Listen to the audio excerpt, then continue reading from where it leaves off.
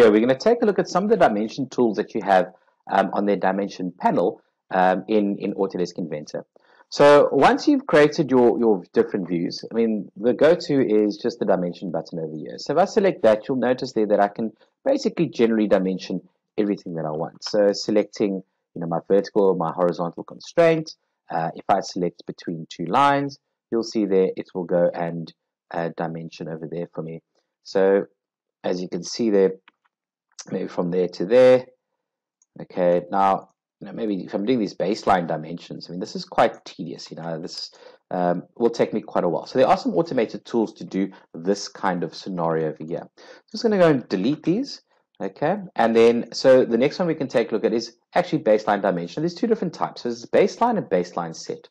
Baseline, it'll create each one, but there'll be individual dimensions. So if I had to change one, it wouldn't change the other. Baseline set, it creates, it kind of like groups everything. So all the properties will be the same. So for instance, if I had to change the precision in one of the baseline set dimensions from 2 to 4 or 2 to 0, it will then change all of those baseline dimensions over there. Okay, so if I select this, quick and easy way, or the slow way would be to go and select each one individually. Right click, continue, select where you want it, select, right click, create. So that's very, very important when working in Inventors. Right click, continue, right click, create. That right click, create is the one that a lot of people find as a stumbling block when creating dimensions in Inventor. So now that was the sort of long way. So what I can do, baseline, and I can just basically window select everything. Right click, continue.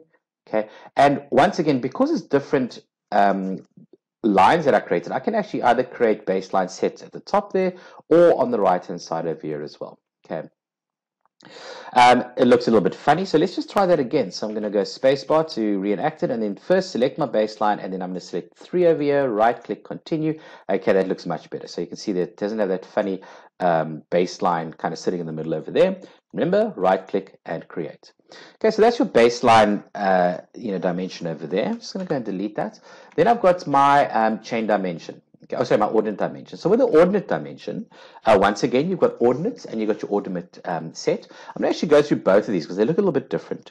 So first of all, you select your view, and then you select where you want your base point to be. So it's going to be that point over there. So zoom in a bit.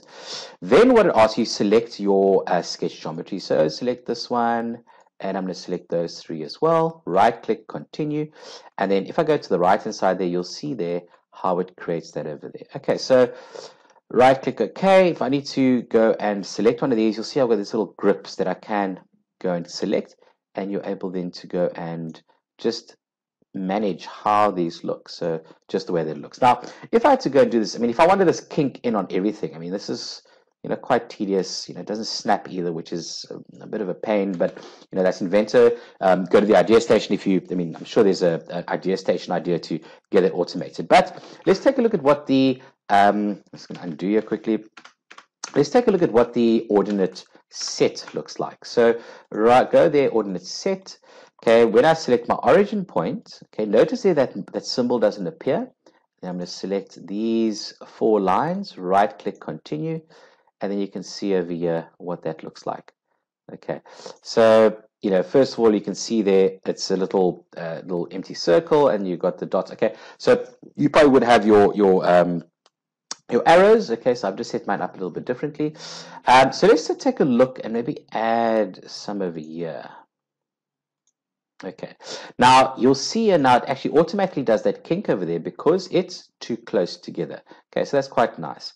Sort of this over here. So there we go, selecting my dots and doing those little kinks over there. Right click, create. Okay, so there I've got my ordinate sets over there. So taking a look at your baseline, your ordinates, and the last one we're going to take a look at is the chain dimension. So with the chain dimension, okay, once again, chain and chain set. Select your first one, select all your different lines, right click, create, and there you can see how it chains it across. Okay, once again, I've got my dots signifying where the where the dimension goes from. You can have your arrows, your normal arrows, as you go along. So yeah, so just a quick video on how to use your dimensions, or primarily on baseline, ordinates, and chain dimensions. Thanks very much for watching.